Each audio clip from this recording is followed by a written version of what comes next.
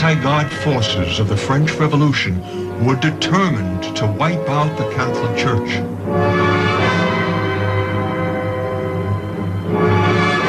Under penalty of death, clergy and religious were forced to swear an oath making them servants of the secular state.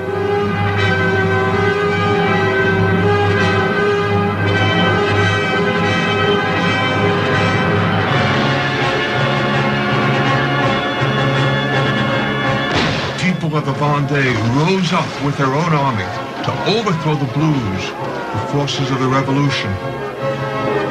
During the Reign of Terror, the village of Saint-Laurent-sur-Sèvre was seen as a bastion of Vendée resistance with its mother houses of the missionaries of the Company of Mary and the Daughters of Wisdom. The Blues attacked, slaughtering priests, sisters, brothers, and hundreds of townspeople. Why was the faith of the Vendéens so strong? Why were they so faithful to the Holy Father? Why did they rise up under the banner of the Sacred Heart of Jesus? Because a century before, Louis Marie de Montfort, the fiery vagabond preacher, had opened the people of Vendée to the tender heart of the God who is loved. He did this by preaching baptismal renewal and total consecration to Jesus living in Mary.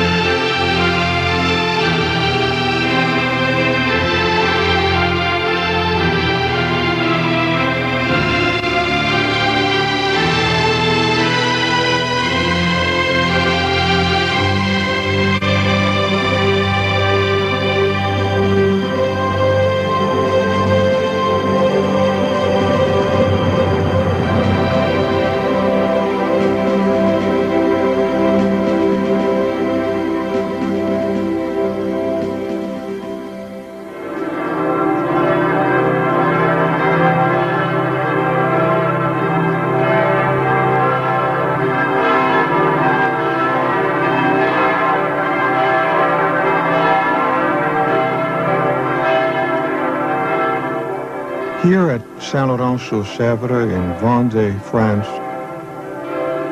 St. Louis Marie de Montfort died and is buried in this basilica. Louis Marie was a seed that flowered into three religious communities in the church: the missionaries of the Company of Mary, the Daughters of Wisdom, and the Brothers of St. Gabriel. At the bottom of this hill is the cemetery of many of the followers of Louis de Montfort. They are seeds buried in the earth, bringing forth within the church a continuation of the life and spirituality of St. Louis de Montfort. It's not that that seed, Louis de Montfort, died only at the moment of his death here at Saint-Laurent. His whole life was a dying to self and a more intense living into the life of Jesus' wisdom. Our story begins in France, in the province of Brittany, in the village of Montfort-la-Canne. Montfort, the strong mountain, as its name tells us, is the medieval fortified town of Louis Grignon's birth.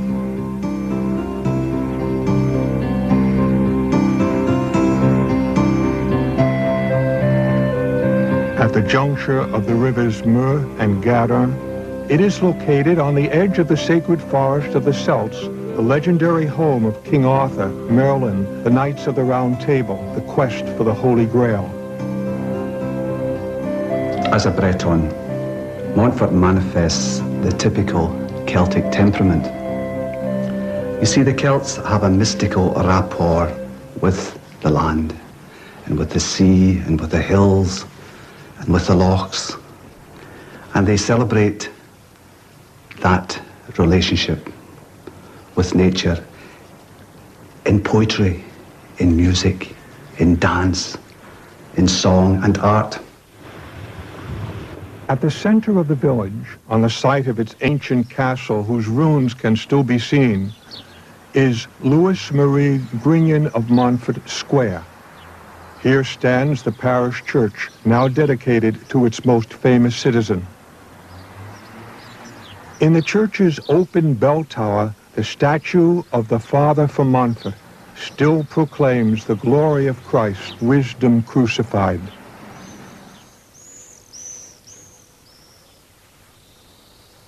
When Jean-Baptiste Grignon married Jeanne Robert, they moved into this house in the village of Montfort. It was in this room that a son was born to them on January the 31st, 1673. His name, Louis, the second of 18 children.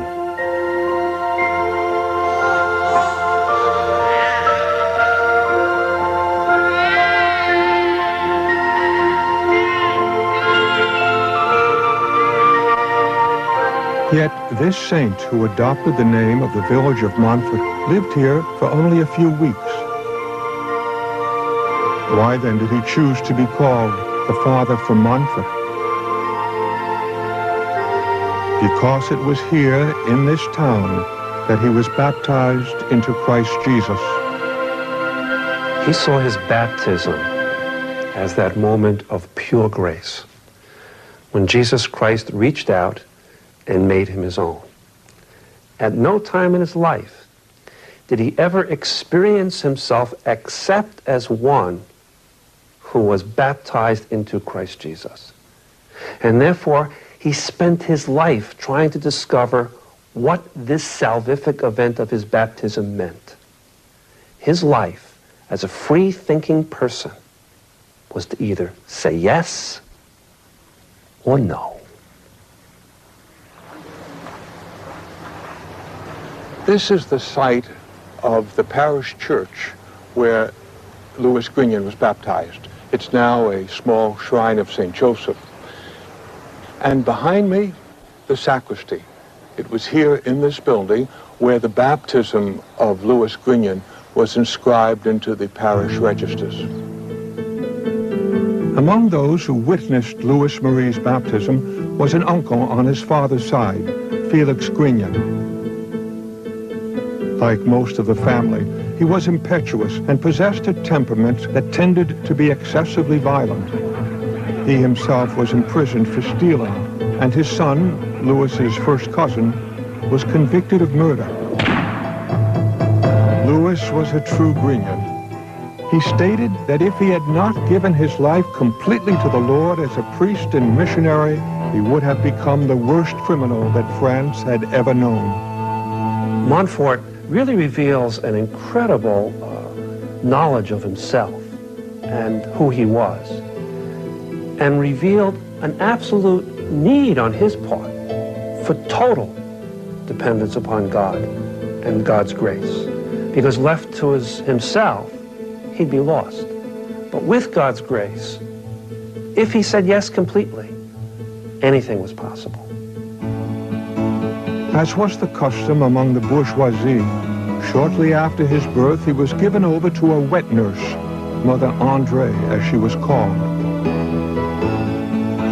For the next few years, he lived with her family and many relatives at a nearby farm, La Bachelerie, owned by Louis's father.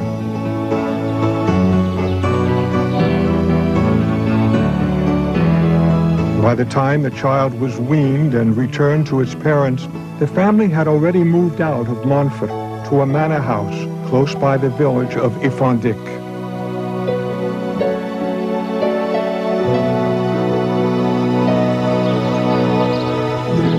In 1675, the Grignon family moved from Montfort to this manor house.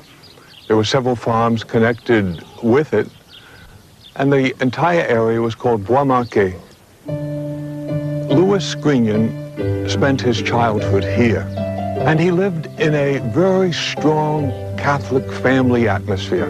Even though people speak of his father as being short-tempered, nonetheless, John Baptist Grignon was a loving Christian father.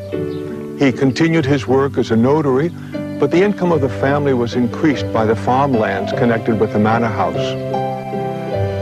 His mother, Jeanne, of the Robert family of Rennes, was known for her quiet, saintly character. 3 of her brothers were priests. Of her own children, 3 would become priests and 2 nuns.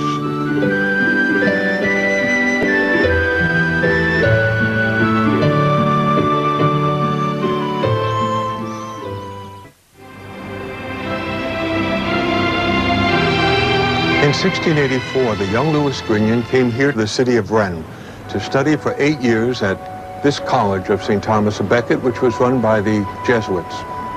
He also made some very strong friendships here, for example, with John Baptist Blaine, and also with the first founder of the Holy Spirit Fathers, Claude Poulat des Places.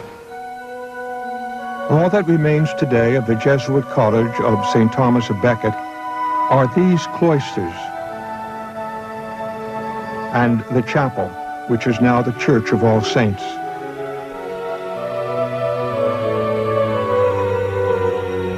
The young Louis was considered by his professors as pious, talented, studious, and also somewhat shy, except when it came to helping others.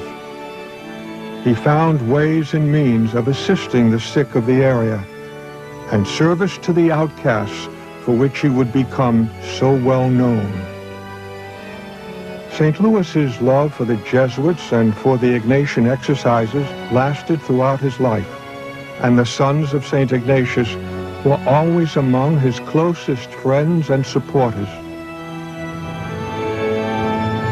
Several shrines in this city became very familiar to Louis Marie, especially Our Lady of Miracles and Virtues at the Church of St. Saviour, where he would often stop on his way home from college.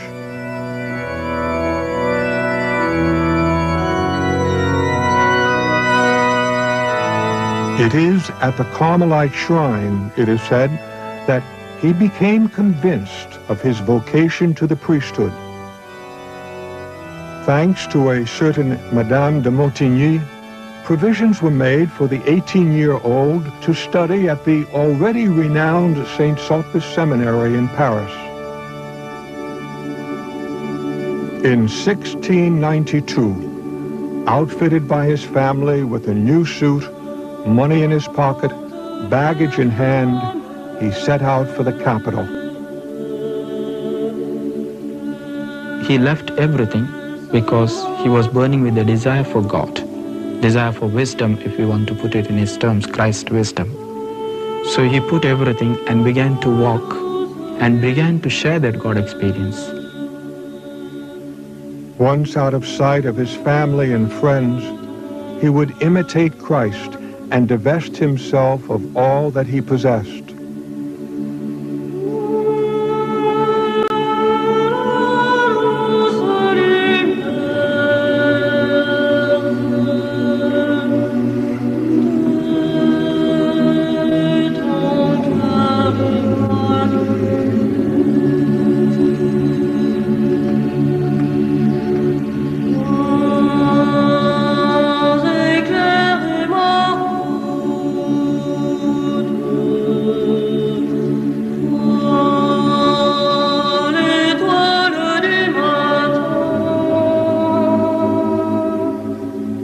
He lived like a hobo. He slept wherever he could. Sometimes slept outside, under the bridges, they said sometimes. complete abandonment to divine providence. La Providence, that was his big thing, La Providence. La Providence. And Montfort walked where no one was willing to walk. He was a man that really mirrored the purity of obedience, a willingness to die to self and one's own will for the sake of the kingdom. He was very much committed through his spirituality to liberating people so that they could fully live the gospel of Jesus. And the gospel of Jesus Christ, as I understand it, challenges those of us in ministry to be servants of the servants, which means we've got to be willing to walk and lay down for people where no one else walks, where no one else is willing to lay down and be that bridge.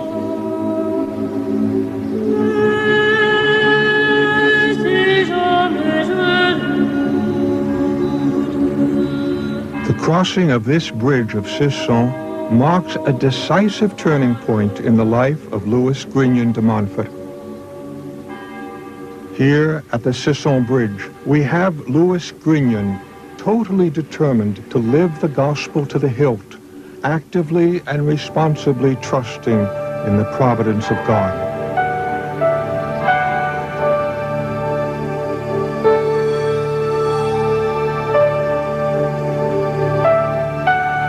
As the 20-year-old Louis Grignon walked to the elegant city of Paris, he made a lifelong vow of radical poverty.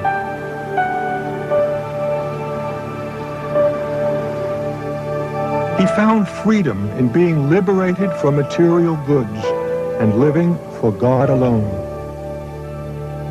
He felt it was important that he no longer be dependent upon his family for support.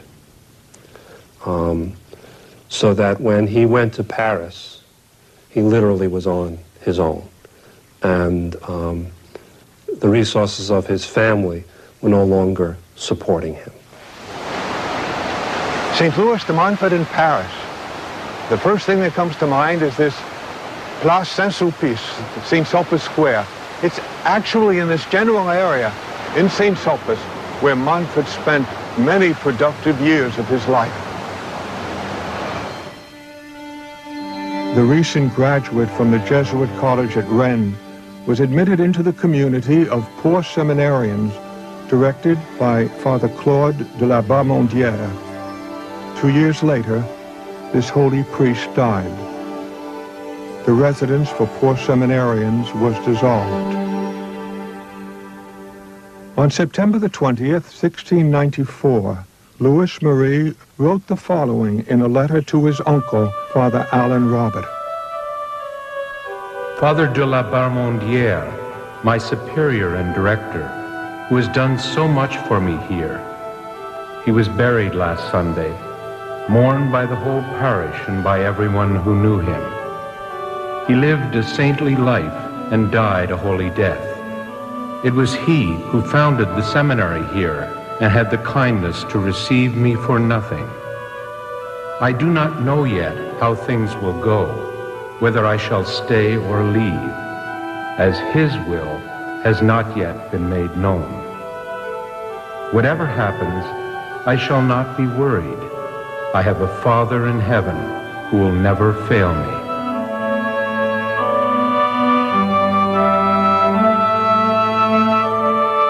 With no resources, the young man from Montfort moved into a hostel for absolutely destitute students. The little seminary of St. Sulpice. It is here that he completed his theological training for the priesthood. The talents of this zealous student were considered extraordinary by his professors, and it was a convert from Calvinism, Father Bayen, who encouraged Louis Marie according to the deeper mystical ways of the founder of the Sulpicians, Father Ollier. This was the French school of spirituality, with its stress on the incarnation of the eternal Word in the womb of Mary.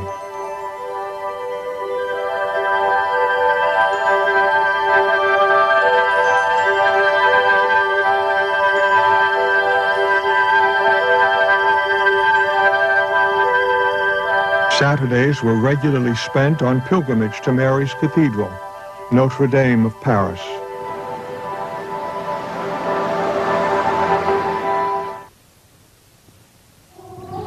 Each year, the Seminary of St. Sulpice chose 2 of its students to make a pilgrimage to Notre Dame de Souterre, the shrine of Our Lady at the Cathedral of Chartres. Shortly before his ordination, Montfort was chosen with a fellow seminarian to make this pilgrimage.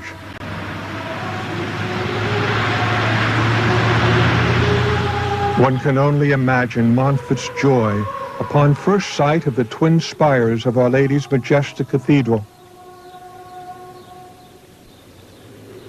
He must have been awestruck by the grandeur of this monument of faith, which contains the legendary veil of Christ's mother. Montfort being a mystic, there's no doubt about that, no? And it was done now with the attitude of Mary. And when Montfort speaks about the faith of Mary, he said that she will give us this faith, a living faith,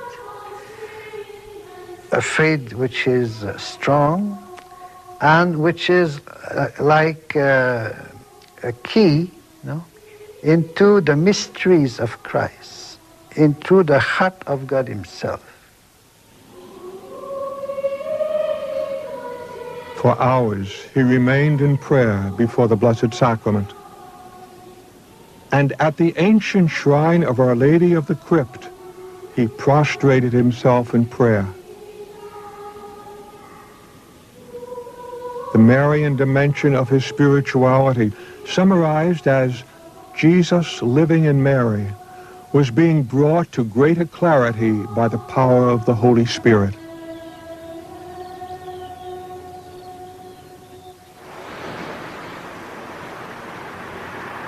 After approximately 8 years of training at Paris, Louis Grignon was ordained to the priesthood, June the 5th, 1700.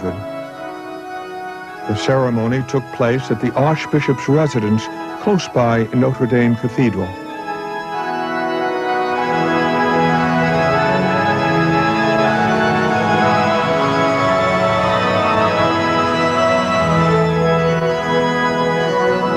His first Mass was celebrated in the Lady Chapel of the parish church of St. Sulpice.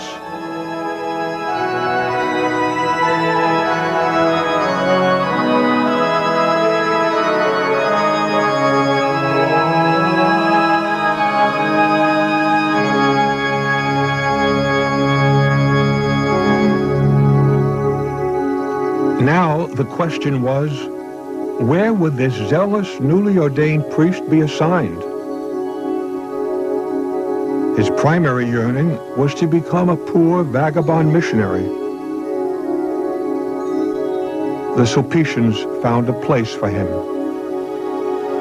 He would work with a holy preacher, Father Levesque, who was in charge of a community of diocesan priests at Nantes.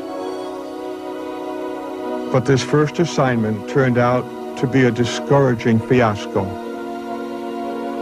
Disappointed that his time in the community of St. Clement had failed to be the preparation for mission work that he had hoped for, Montfort said the following in a December 1700 letter to his spiritual director, Father Le Chassier. I find myself, as time goes on, torn by 2 apparently contradictory feelings.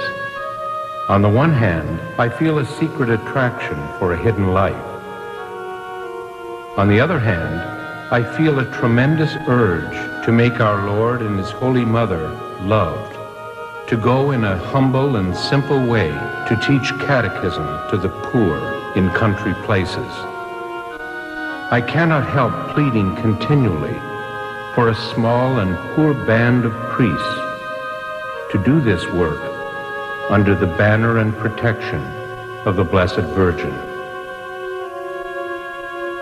Montfort's first stay in Nantes was interrupted in April 1701 by a visit to this abbey of Fontevraud to celebrate his sister Sylvia's entrance into religious life.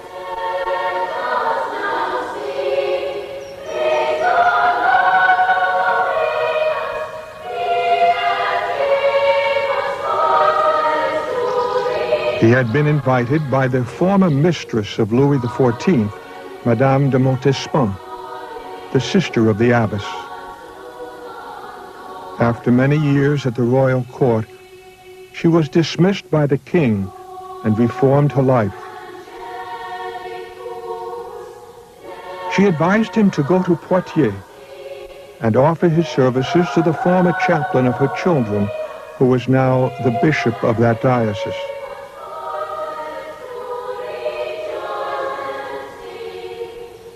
He left for Poitiers immediately and, as always, on foot.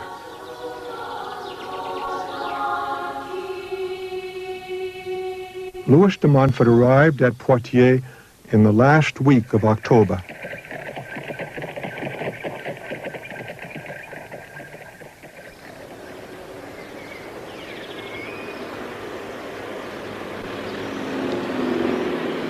At the time of Louis de Montfort, this building was the general hospital of the city of Poitiers.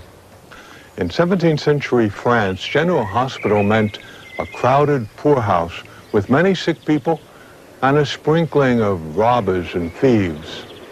In 1701, on the advice of Madame de Montespan, Father de Montfort came here to the city of Poitiers, seeking a new field of apostolate. While he was waiting for an appointment with the local bishop, he came here to this hospital, went to the chapel, and spent several hours in prayer. The poor were so taken up with him that they asked him to be their chaplain. In a May 4th, 1701 letter to Father Le Chassier, Montfort reveals the circumstances of his arrival at the General Hospital in Poitiers. I went into their little church to pray, and the 4 hours I spent there waiting for the evening meal time seemed all too short. However, it seemed so long to some of the poor, who saw me kneeling there dressed in clothes very much like their own, that they went off to tell the others, and they all agreed to take up a collection for me. Not even the heavy work at the poorhouse could satisfy the bottomless desires of Father de Montfort to proclaim the gospel to the poor. To his confessional in the church of Saint-Porcher came throngs of people from throughout the region to gain the advice and blessing of this young spiritual master.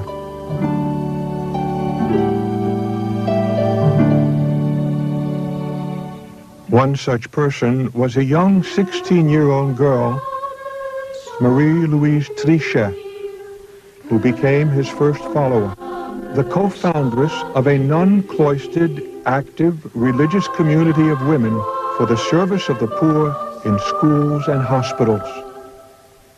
The words that Marie-Louise heard in the dark of the confessional were words that lived in her heart and drew her inevitably to this preacher.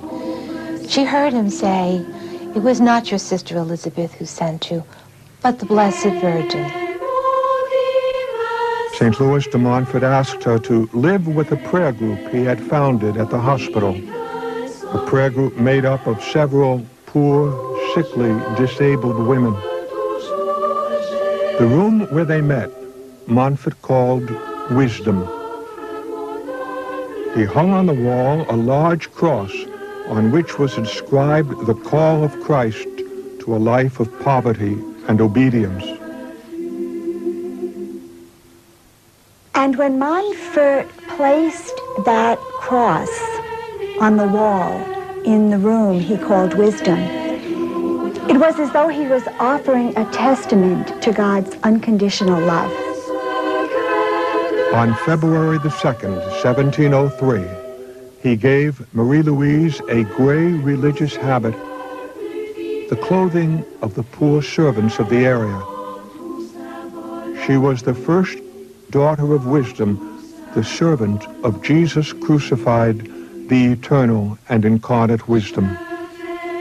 And that cross then becomes for us an invitation to go and do likewise, to love as wisdom loves those whom others consider unlovable.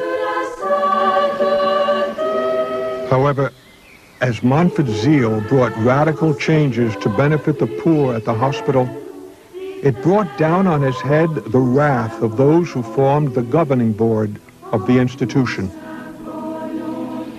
On the advice of his Jesuit director, he decided to leave Poitiers.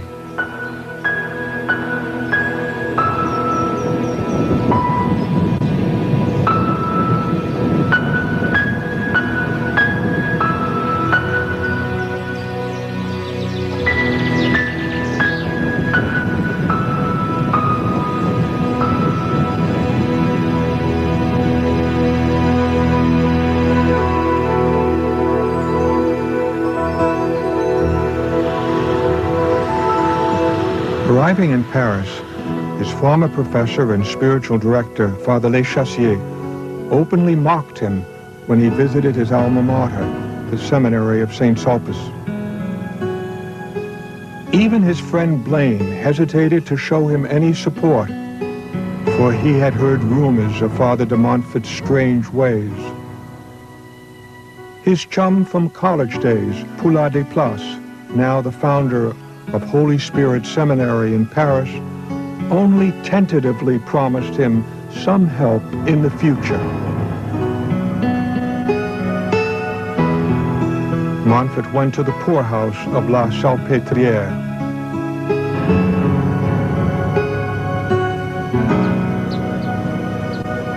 St. Louis Marie describes his work at La Salpêtrière in Paris in a letter to Marie-Louise Trichet. I am at the General Hospital, where there are 5,000 people. I have to make them live for God, and I have to die to myself. Those friends I once had in Paris have deserted me.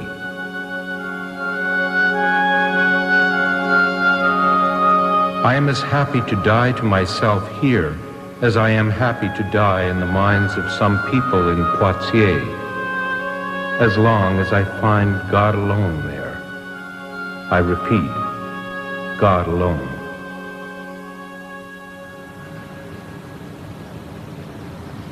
However, his zeal brought such jealousy from the directors that he was told to leave.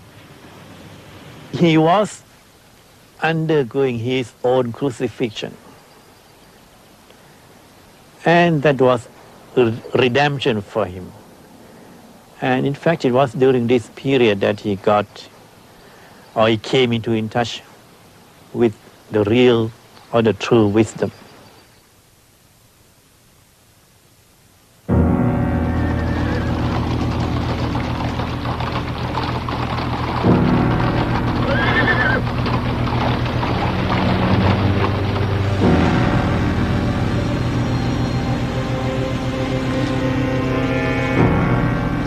On a street called Pot de Fer, Iron Pot Street, the young priest found refuge in a cold, tiny room under the staircase of a dilapidated tenement in Paris.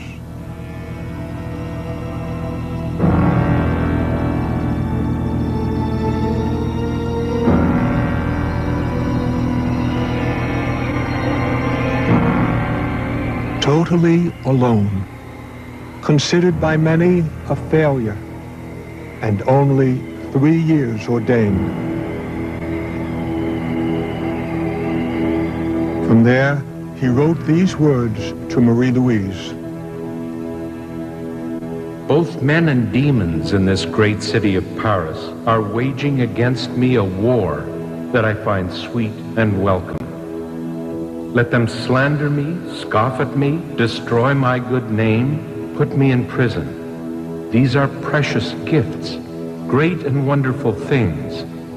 They form the accoutrements and retinue of divine wisdom, which he brings into the lives of those in whom he dwells. When shall I possess this lovable and mysterious wisdom? When will wisdom come to live in me? When shall I be sufficiently equipped to serve as a place of rest for wisdom, in a world where he is rejected and without a home. Yet it was from within this incredible darkness and abandonment that Father de Montfort wrote a brilliant spiritual masterpiece, the foundation of all his spirituality, the love of the eternal wisdom. A man is worldly wise who, following solely the lead of his senses and human reasoning, poses as a good Christian and a man of integrity, but makes little effort to please God or atone by penance for the sins he has committed against him. The worldly man bases his conduct on personal honor, on what people will say, on high living or self-interest. Substantial or uncreated wisdom is the Son of God, the second person of the Blessed Trinity. So Montfort speaks now about this relationship of the Trinity. It is God the Father who wanted to ask Mary through the angel. It is God the Son who wants to be born, conceived into the womb of Mary. And all that is done through the power of the Spirit.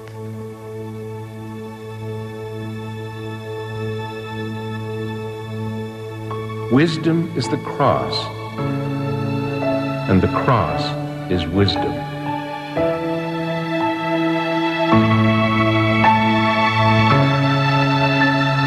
De Montfort ties in wisdom and the cross. And you cannot separate wisdom from the cross and the cross from wisdom. There's no saint that never had any crosses. Here below, you'll never understand the cross. But it's there, and it's going to be there, and you have to learn how to accept that cross each day. And that's the secret of sanctity. That's the secret of the wisdom. To know Jesus Christ, the eternal and incarnate wisdom, is to know enough. To know everything else, but not to know Jesus, is to know nothing. For all that he wrote about the beautiful doctrine of divine wisdom, Montfort wanted above all to get down to the grassroots of fundamental faith, to get the people believing in Jesus and having a relationship with Christ, nourished through the sacraments, through the help of the Holy Spirit. He was given out of love and fashioned by love.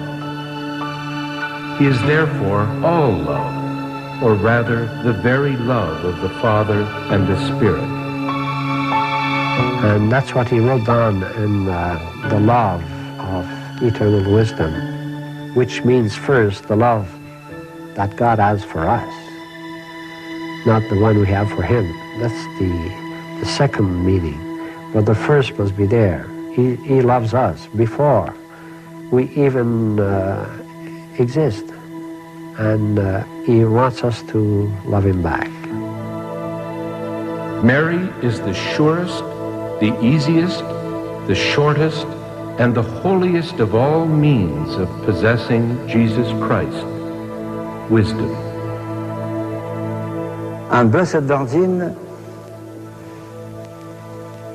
gives me a hand, and so we go together to Jesus Christ and to the Holy Trinity.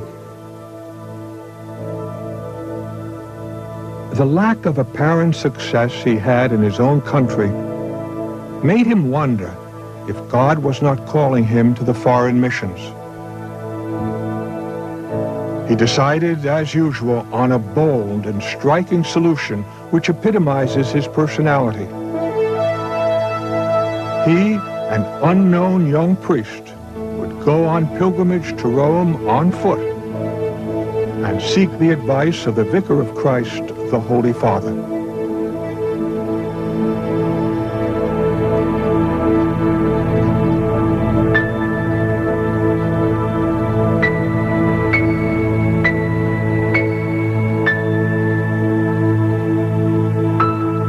It was the spring of 1706 when he traveled to Rome from northwestern France.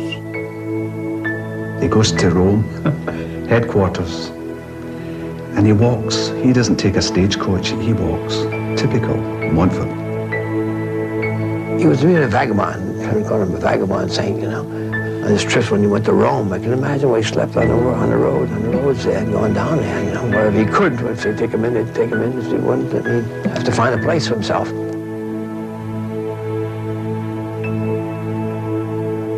We do not know his exact route to Rome. We are certain that he visited the shrine of the Holy House at Loretto. Tradition claims it to be the home of the Holy Family, miraculously transported from Nazareth.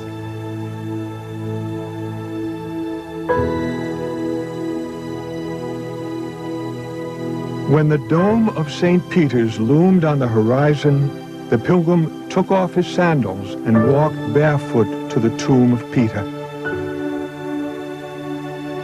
It is quite certain that he enjoyed the hospitality of the Theatine Fathers, where he met Blessed Tomasi, a close confidant of the Holy Father, Clement XI. Arranged by Tomasi, Father Louis Marie's audience with the Pope took place on June the 6th, 1706. It is said that when he saw the successor of Peter, he believed he was seeing Jesus Christ in the person of his vicar. In Latin, Montfort poured out his heart to the universal pastor. It must be great to just walk into the Pope and say, hey, can I have an audience? And the Pope says, well, what's wrong? And he says, well, I'm fed up. I want to be a missionary in North America. Pope Clement quickly sized up the situation. Not only did he approve of Montfort's apostolate, but knowing that the church in France was beset with difficulties, he said to Father de Montfort, "You have, Father, a large enough field in France to exercise your zeal. Do not go elsewhere. Work always in accord with the bishops in whose dioceses you will be called. In this way, God will grant his blessings to your work." The Holy Father then conferred on him the title, Missionary Apostolic. The fiery young priest had his answer. Part of the Montfortian calling, you might say, is the idea of this kind of unity under authority, that obedience to the bishop, obedience to the Pope, it's an important element. It's an element important because of the necessity of maintaining the authenticity of the faith. So Montfort says, right, the Pope has spoken, but he's got a passport. The Pope says, you're an apostolic missionary. Green light, great. So he goes back and he waves this in front of the bishops. And he doesn't have an easy time, but it's not as strenuous as before. At this abbey of St. Martin at Ligouget, on the outskirts of Poitiers, a young brother Mathurin waited for him on his return from Rome. For the rest of his life, he would be Montfort's faithful companion in his missions and undertakings. When Mathurin saw his friend approaching the monastery, he said that Montfort was hardly recognizable. His face was burnt by the sun. His look was of total exhaustion. The priest and the brother began a new journey together, joyful troubadours of the tenderness of Jesus and Mary.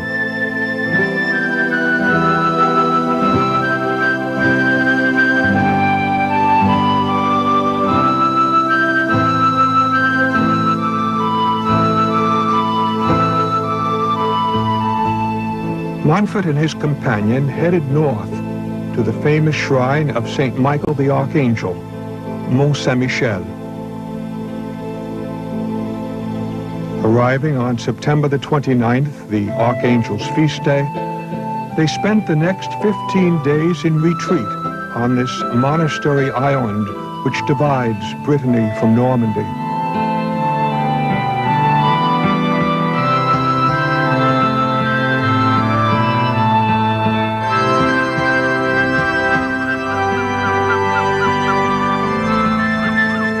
They begged for the strength to sustain the great missionary campaign they were about to undertake, as the Holy Father had commanded.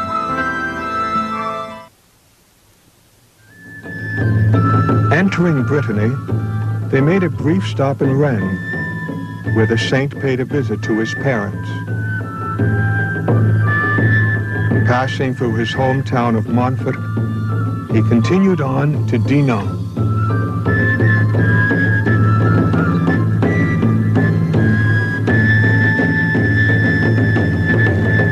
Behind me stands the beautiful walled city of Dinan in Brittany. In 1706, shortly after his return from his pilgrimage to Rome, St. Louis de Montfort entered this city in order to take part in the preaching of a great mission to all of the people of this town. Dinan reminds us of Montfort's incredible love for the poor and also for his determination to have his beloved lay people take part in the apostolate. One evening, as he was returning to his lodgings, he saw a homeless leper.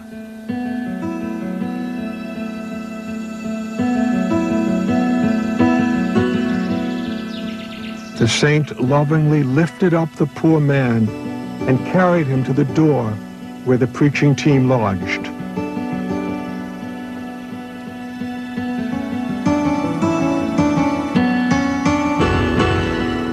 It was locked. He banged on the door, crying out several times, "Open up to Jesus Christ." Not open up to someone who represents Christ, but open up to Jesus, because in Montfort's thought, he was carrying Jesus. That night, the leper slept in the missionary's bed, and in the arms of Montfort, he died.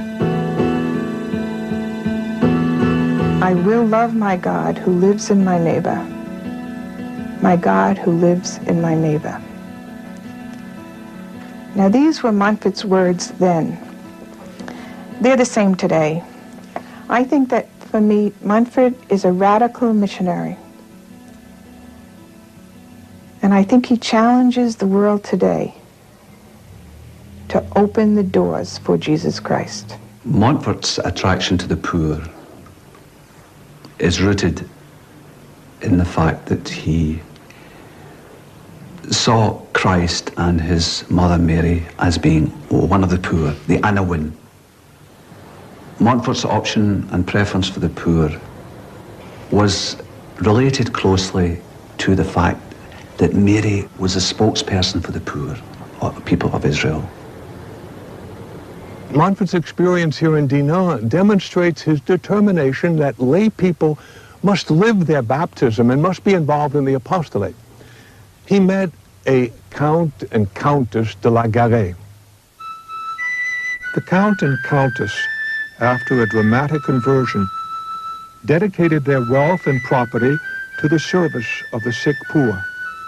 They were strongly encouraged by Montfort not only to continue their work, but to recruit other lay people in their mission.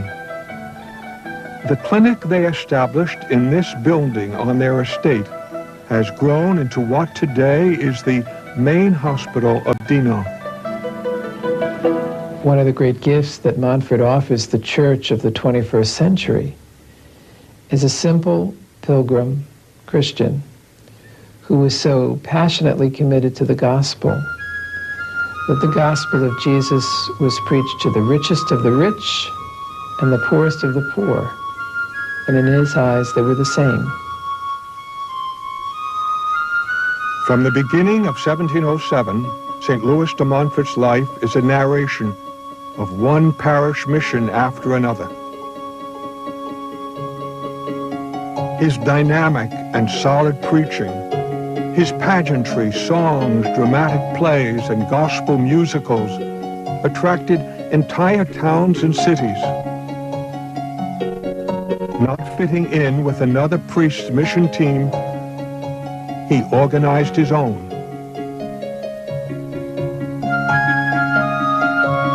Montfort and Mathurin were carefree, vagabond troubadours, singing of the infinite love of Jesus and Mary.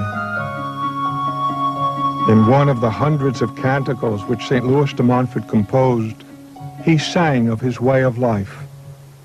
Que mon âme chante et publie à la gloire de mon Sauveur les grandes bontés de Marie envers son pauvre serviteur. Pour aller à Jésus, allons chrétiens, allons par Marie. Pour aller à Jésus, c'est le divin secret des élus. You realize how much in touch he was with his own culture. And he was so creative that he used the music of the time, the current popular music, and set his hymns to that music. St. Louis de Montfort spent from September 1707 to May 1708 at the peaceful hermitage of St. Lazarus, near his birthplace, the village of Montfort, leading a prayerful, apostolic community life with Mathurin and a few other brothers.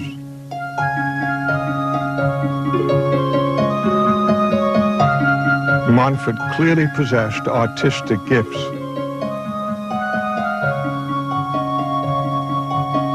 While at St. Lazarus, he carved this crucifix and restored this chapel. These are some of the objects he carved or painted, and some of the churches he restored during his ministry. They reflect the tender love and gentle compassion of Jesus and Mary.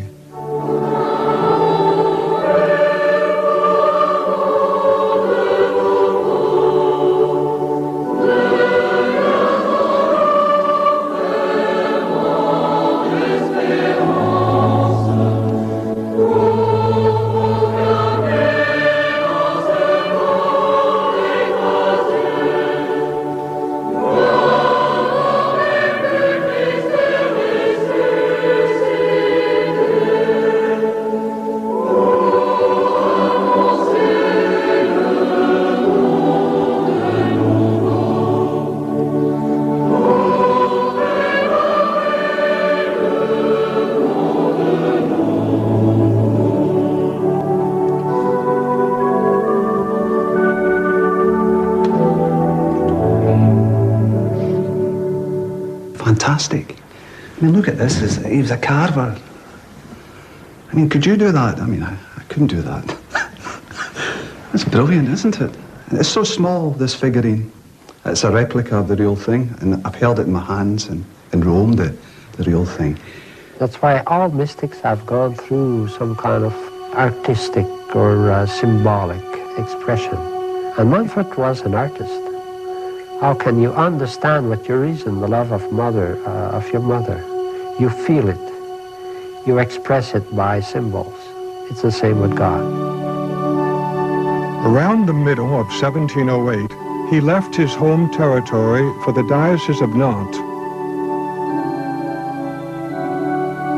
Louis Marie's mission campaign took him to many parishes throughout the Diocese of Nantes. Everywhere he preached in the Nantes area, there were stories of remarkable conversions, of apparently miraculous events.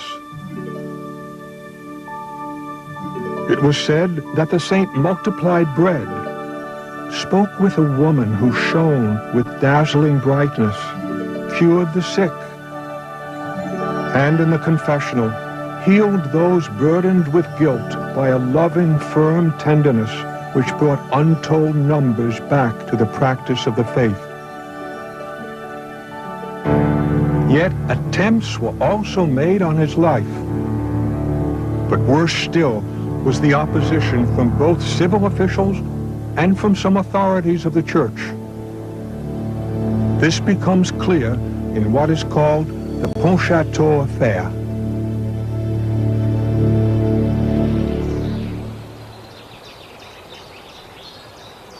Brittany, Poitou, Vendée, the lands are all dotted with crosses planted by St. Louis de Montfort, but nothing can equal this Calvary at Pontchâteau. In 1709, Father de Montfort preached a mission here in the parish of Pontchâteau. It was then that he decided that in this area of the parish called the Land of the Magdalene, he planned to build an immense Calvary. Montfort's preaching had so moved the people of the region that thousands came to help build the Calvary atop a hill which dominated the area for 25 miles in every direction. This enormous Herculean effort on the part of ordinary human beings is astronomical. And I'm sure that when it was finally erected, not only was it a beautiful object, but seen almost to be a living, breathing entity, because it was the expression of the living faith and love and dedication of these people. September the 14th, 1710, the Feast of the Exaltation of the Holy Cross, the bishop had agreed to come here and bless the shrine. The day before the blessing of the shrine was scheduled, the bishop sent a note saying not only that he would not be here, but that the shrine, the Calvary, could not be blessed. As thousands of people waited for the celebration of the solemn blessing, Montfort walked all night to Nantes to discuss the matter with the bishop. He arrived at the bishop's house at 6 in the morning. Not only did St. Louis Marie find out that the bishop was adamant that the Calvary should not be blessed, he discovered that on the orders of the king himself, it was to be torn down. Montfort's enemies had lied to Louis XIV, convincing him that the Calvary could somehow become a fortress for an invading English army. To have that torn down seems to be such a defeat and such an absurdity. With his personality, he probably was hopping mad. The natural human response would be simply to say, it makes no sense, and therefore, in the future, why try? To give up and just say, I go inside myself. Nonetheless, it was impossible to continue this work. And as St. Louis de Montfort said himself, God asked me to build this Calvary, and now God is asking me to destroy it. Blessed be the name of the Lord. This surrender to the mysterious ways of God's providence became a great blessing for this Calvary. Whenever we die with Christ on the cross, we rise with him to newness of life. We adore you, O Christ, and we bless you, because by your holy cross, you have redeemed the world. Montfort, praying with Mary, had to leave room for God, so that all the good that can be accomplished by the building of Pontchâteau can actually be outdone. God's grace can be more abundant in the face of its destruction and people's continuing fidelity and faith to God's presence. And that's Montfort. You know, he wasn't afraid to say what he thought, but when push comes to shove, whether it be a superior or a bishop, obedience that's where it's at. And that's the cross. That's the cross. And I have always seen the cross, at least in my years as a religious, thanks to Montfort, not as a burden or as a curse, but as an opportunity and as a blessing, as a transforming moment that really puts everything into perspective. Because without the cross, there can be no resurrection. Without the cross, there can be no new life.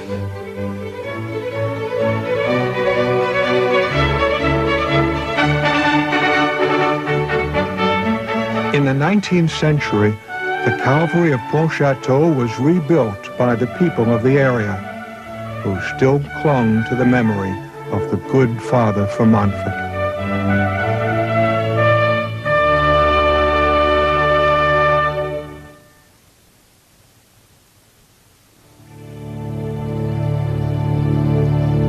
At the beginning of Lent, 1711, the missionary left Nantes for the dioceses of La Rochelle and Luçon. The bishops of both areas were graduates of St. Louis Marie's alma mater, the Sulpician Seminary in Paris. Both were well known for their opposition to the heresy of Jansenism. They provided a real home for Montfort's apostolate in Vendée. Louis Marie's mission campaign took him to many parishes throughout Vendée.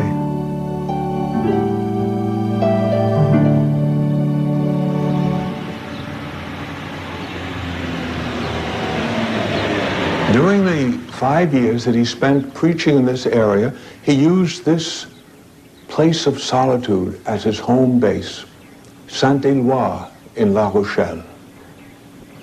After preaching a mission, he would come back here, quiet, solitude, and deeply immerse himself in the power of the Spirit so that he could go to the next parish and in the power of the Spirit bring about the reign of Christ through the reign of Mary. But in meeting Jesus Christ at that moment, those pure moments of contemplation, Montfort, like Jesus Christ, becomes more and more the one for others. It's during these periods of solitude that St. Louis Marie de Montfort composed his masterpieces.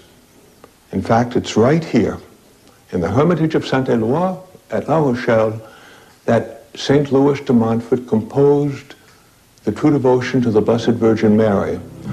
The manuscript is right behind me.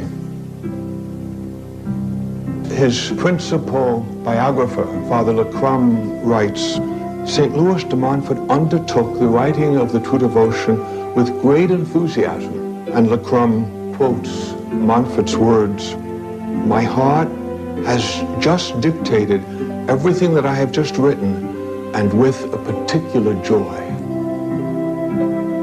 It was through the Blessed Virgin Mary that Jesus Christ came into the world, and it is also through her that he must reign in the world. For Montfort, it is his devotion is an imitation, not of Mary as such, but of Christ, depending upon Mary. And more than that, for him it is an imitation of the Trinity itself. She's always the first. She's a model, the perfect model. She said yes for every one of us already, but she's trying to help us to say our yes. God the Father gave his only Son to the world only through Mary.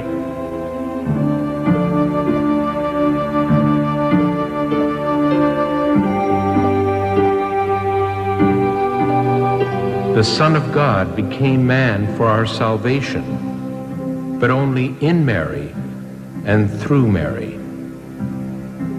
God the Holy Spirit formed Jesus Christ in Mary, but only after asking her consent. Mary gives the Holy Spirit visibility. Mary is a window into the workings of the Holy Spirit. The icon is a window to heaven. It's a prayerful window to heaven. And when you look at the life of our Blessed Lady, she resonates the workings of the Holy Spirit. God the Father gathered all the waters together and called them seas. He gathered all his graces together and called them Mary. God the Son imparted to his mother all that he gained by his life and death, namely his infinite merits and his eminent virtues.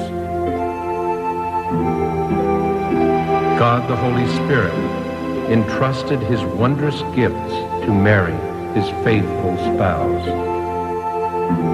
It is with the eyes of Mary that he was looking at Jesus. It is with the heart of Mary that he is entering into communion with Christ. And it is with the hands of Mary that he goes and gives Christ to the other. The conduct which the three persons of the Most Holy Trinity have deigned to pursue in the incarnation and the first coming of Jesus Christ, they still pursue daily, in an invisible manner, throughout the whole church. And they will still pursue it, even to the consummation of ages in the last coming of Jesus Christ.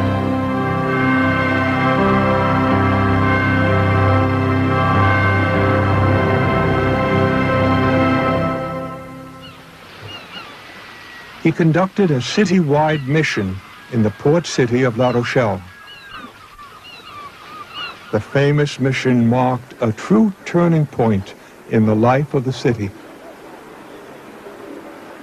He knew it was in their heart.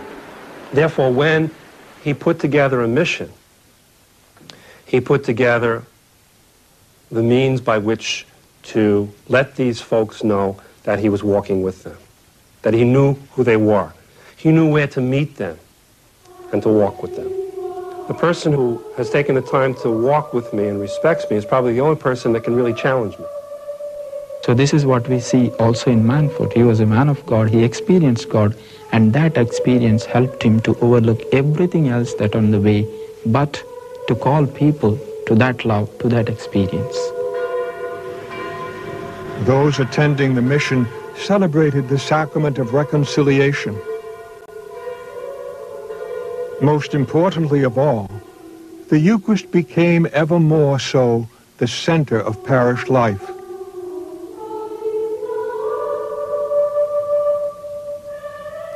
His sermons were like the fire of the Holy Spirit, transforming the fearful into valiant apostles.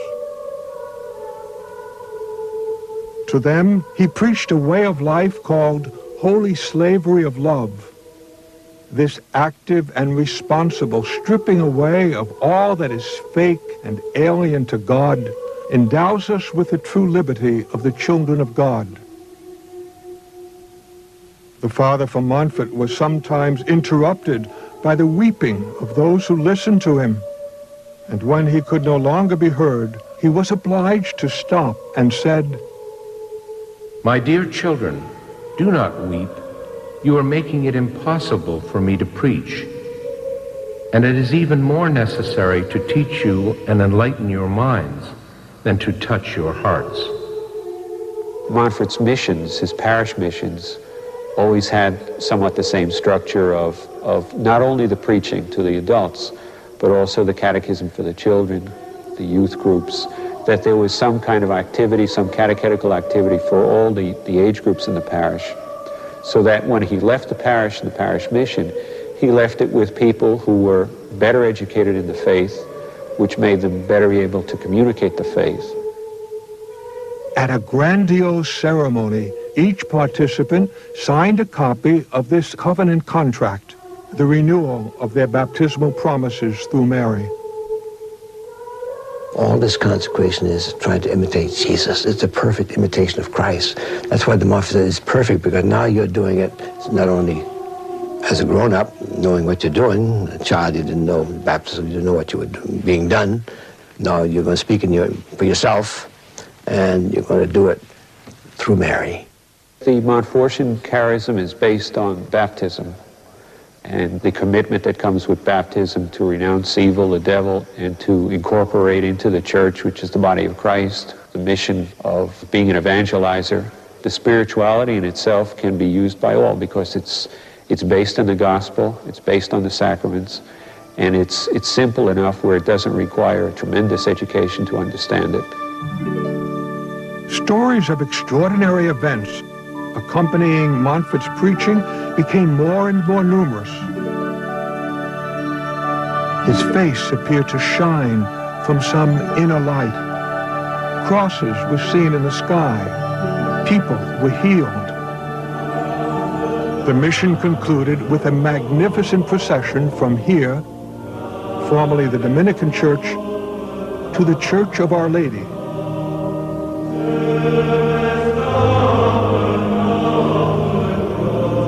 It was a celebration on the grand scale, festive, joyful, creative, symbolic, with trumpet fanfares and banners flying.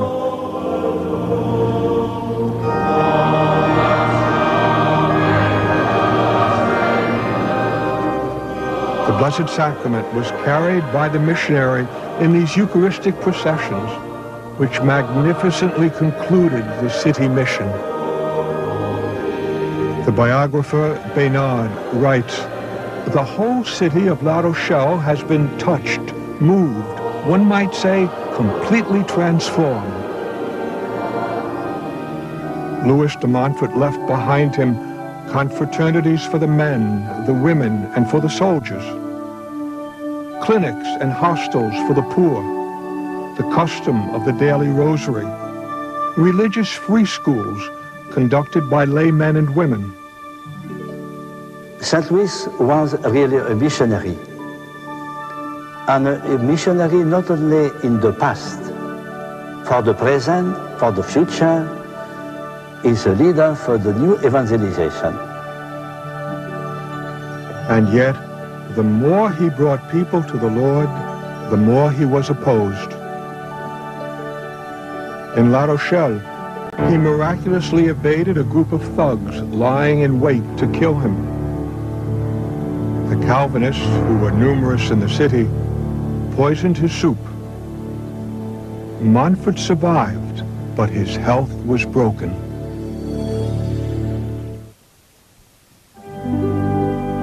St. Louis de Montfort began a grueling schedule of missions and retreats.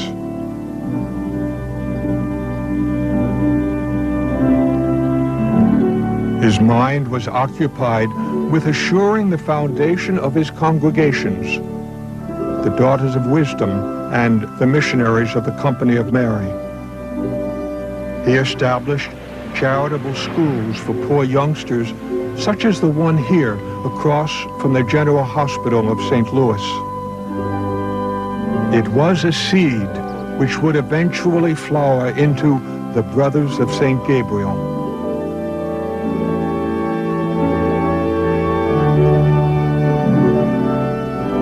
Having written a rule for the Daughters of Wisdom, he wrote to Marie-Louise and Catherine Brunet. I have spoken several times to His Lordship, the Bishop of La Rochelle, and he thinks you ought to come here and begin the work we want so much. But an enterprise which is going to do so much for the glory of God and our salvation will have its way strewn with thorns and crosses. If you don't take risks for God, you won't give anything worthwhile. When Montfort returned to La Rochelle on April the 14th, 1715, he sent word for Marie-Louise and Catherine Brunet to meet him at the Jesuit country house. There, he named Marie-Louise the first superior of the Daughters of Wisdom. He had also written a rule for the missionary priests of the Company of Mary, but so far, only Mathurin and a few other brothers were his followers. At a retreat preached in this chapel of the Sisters of Providence in La Rochelle, a young priest, Adrien Vatel, was so struck by the missionary that he became his first priest recruit. During the summer of 1715, Louis Marie would often live in this cave deep in the forest of Mervan. Here he could spend his time in prayer and contemplative solitude.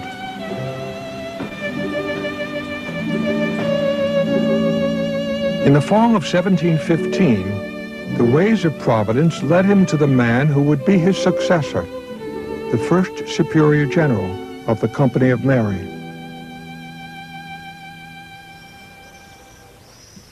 This is the parish church at Saint-Pompin. Saint-Pompin is considered to be the birthplace of the missionaries of the Company of Mary. Father de Montfort had no intention of preaching a mission here at Saint-Pompin. He was influenced to do so by the parish priest's brother, Father René Mulot. Father de Montfort laid down one condition. He looked at Father René Mulot and said to him, "I will preach a mission at your brother's parish at Saint-Pompin, provided you follow me for the rest of your life." And Father Mulot was startled. He told Father de Montfort that was utterly impossible. He was a sick man. His health was already broken. In fact, he was living with his brother and doing no ministry. Father de Montfort stared at Father Mulot and said, "If you follow me, all your problems will disappear." Father Mulot agreed.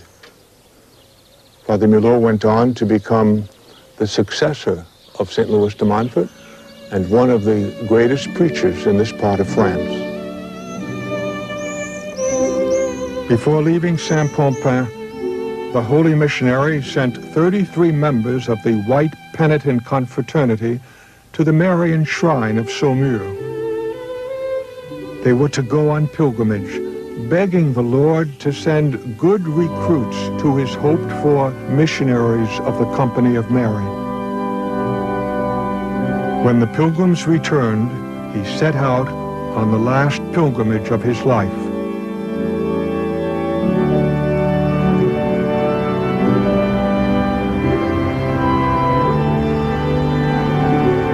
This is the shrine of Notre-Dame des Ardillers of Saumur.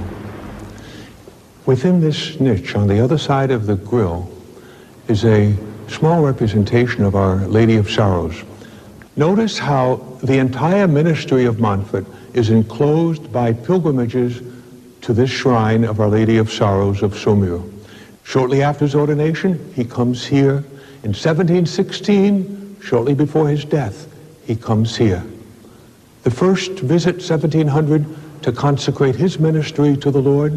In 1716, to consecrate to the Lord the ministry of all the future members of his missionaries of the Company of Mary. On April the 1st, 1716, St. Louis de Montfort entered the Vendéan village of Saint-Laurent-sur-Sèvre for his final parish mission.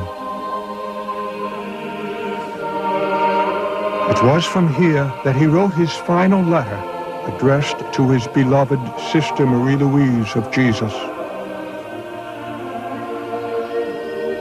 We want to found our congregation on the wisdom of the cross of Calvary.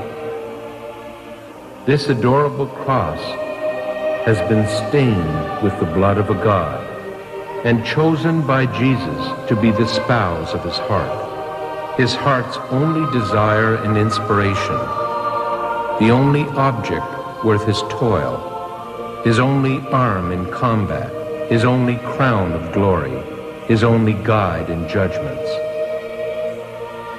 I will never forget you. I am united with you in bearing the cross as long as you follow the holy will of God and not your own.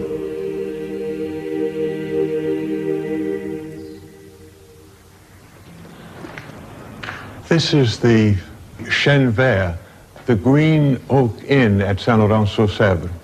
It is here that St. Louis de Montfort lodged while he was preaching a parish mission here in April 1716. While he was preaching the mission, he caught a bad case of pleurisy. He died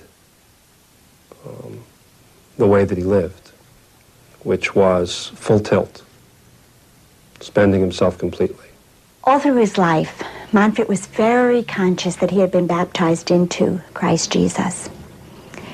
In his death, Montfort makes his definitive choice for Christ Jesus and so enters into the fullness of life promised to those who are baptized. My understanding of Montfort has always been that there is no halfway to commitment, that it's all or nothing. I mean, Deus Solus, God alone. It's not maybe God, it's not part of God, it's God alone. On Wednesday, April the 22nd, Bishop Champfleur of La Rochelle, a faithful friend of Montfort, was scheduled to assist at the mission exercises. Father Mulot begged the saint, who was burning with a high fever, to remain on his bed of straw and not try to preach that day. However, the ardent apostle yearned to preach one last time Knowing that it would be his last sermon, his final proclamation of the Word, he chose as his farewell theme the gentleness, the tenderness of Jesus and Mary. Broken by the fever, he came back to this inn, went into this room, and on April the 28th at about 8 o'clock in the evening, 1716, St. Louis de Montfort died.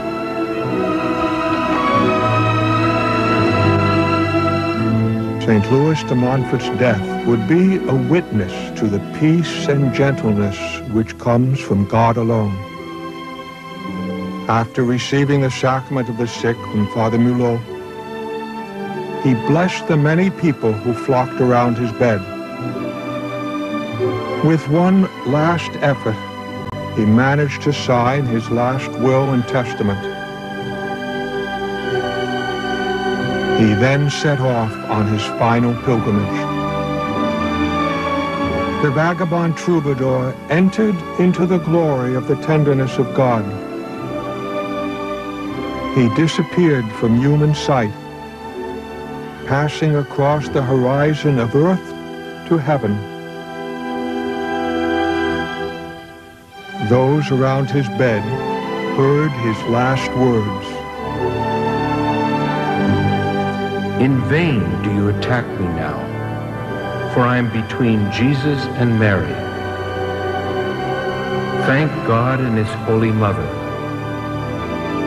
It is accomplished. I shall never sin again.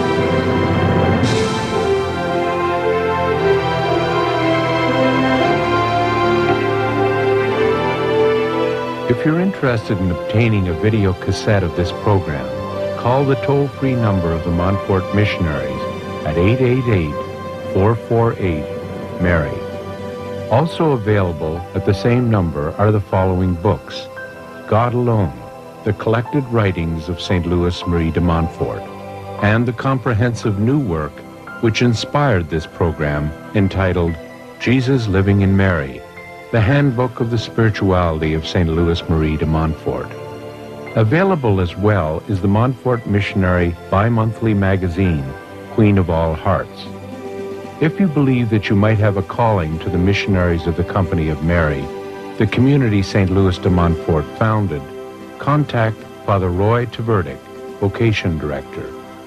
He can be reached as well at the same toll-free number, 888-448-MARY.